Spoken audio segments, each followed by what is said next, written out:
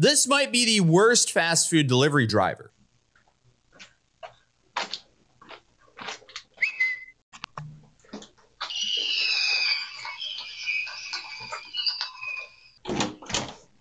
Hi.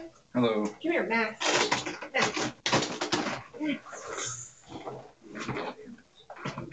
Next. Yep. There you go. Thank you. You're welcome. I just want to say it's a nice house for a $5 tip. You're welcome. You.